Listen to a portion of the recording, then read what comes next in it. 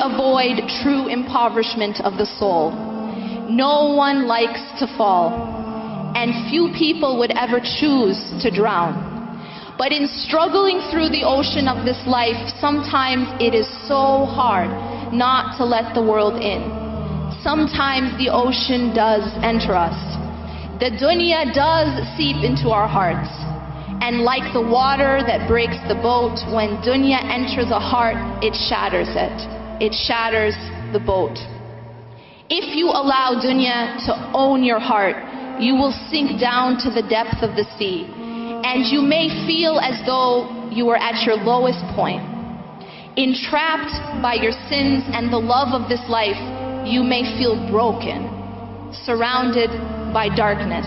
Because that's the amazing thing about the floor of the ocean. No light enters it. But this dark place is not the end. Remember that the darkness of night precedes the dawn. And as long as your heart still beats, this is not the death of it. You don't have to die here. Sometimes the ocean floor is only a stop in the journey. And it is when you are at your lowest point that you're faced with a choice. You can stay there at the bottom until you drown, or you can gather pearls and rise back up, stronger from the swim and richer from the jewels. If you seek Him, God can raise you up and replace the darkness of the ocean with the light of His Son. He can transform what was once your greatest weakness into your greatest strength, and a means of growth, purification, and redemption. Know that transformation sometimes begins with a fall. So never curse the fall. The ground is where humility lives. Take it, learn it, breathe it in, and then come back stronger, humbler, and more aware of your need for Him. Come back having seen your own nothingness and His greatness. Know that if you've seen that reality, you have seen much. For the one who is truly deceived is the one who sees his own self but not his Creator. Deprived is the one who has never really witnessed his own desperate need for God. Reliant on his own means, he forgets that the means, his own soul, and everything else in existence is His creation. Seek God to bring you back, for when He does, He will rebuild your ship. The heart that you thought was forever damaged will be mended. What was shattered will be whole again. Know that only He can do this. Seek Him. And when He saves you, beg forgiveness for the fall. Feel remorse over it, but not despair. As Ibn al-Qayyim rahimahullah said, Shaitan rejoiced when Adam alayhi salam came out of paradise. But he did not know that when a diver sinks into the sea, he collects pearls and then rises again. There is a powerful and amazing thing about tawbah, repentance, and turning back to Allah. We are told that it is a polish for the heart. What's amazing about a polish is that it doesn't just clean. It makes the object that it polished even shinier and more beautiful than it was before it got dirty. If you come back to God and seek His forgiveness and refocus your life and heart on Him, you have the potential to be even richer than if you had never fallen at all. Sometimes falling and coming back up gives you wisdom and humility that you may never otherwise have had.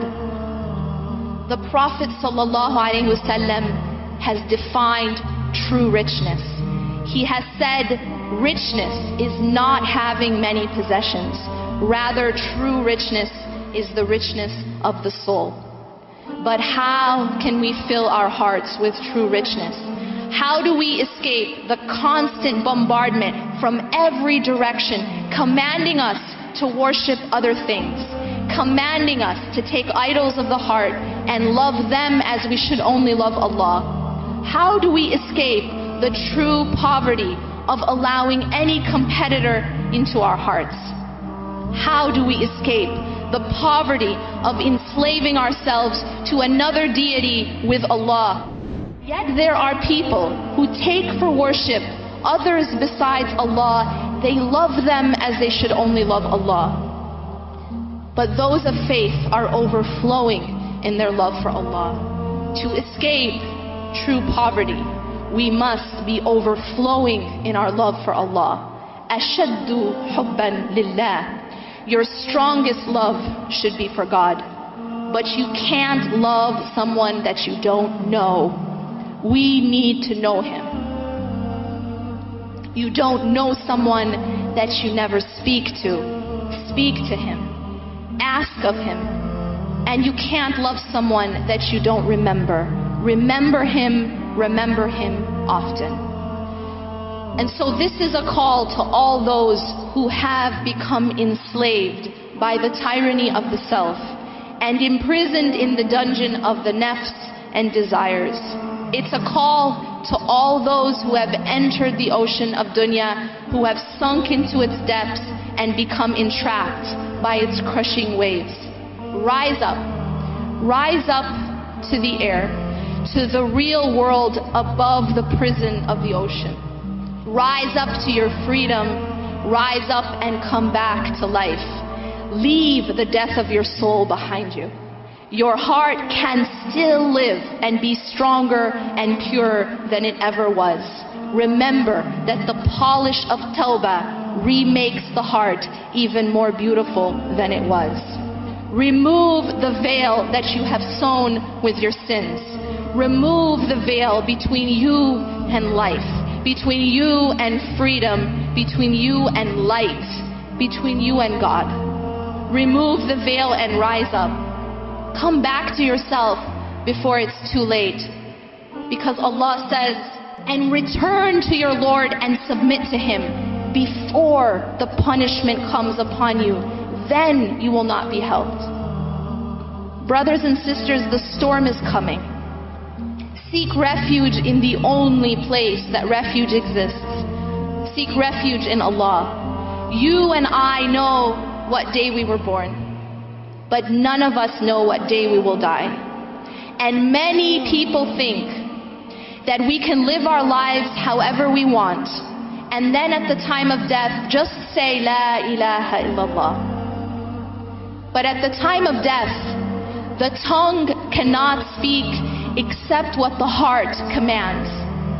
Whatever is in the heart will come out. The impoverished heart will have nothing but love of dunya to speak about on that day. If our heart is empty of Allah during our life, how can it be full of Allah during our death? If our heart is full of love of this life, love of status, love of wealth, love of the creation over the Creator, it is that which will speak. If the heart was full of grudges, jealousy, hatred, that will speak. But if it was full of the love of Allah, that will speak. If in your life you carried only La ilaha illallah, that truly there is no refuge, no shelter, no deity worthy of worship but Him, then and only then will the tongue be given permission to say La ilaha illallah Muhammad Rasulullah. Allahumma ja'alna minhum. Wassalamu alaikum wa rahmatullahi wa barakatuh.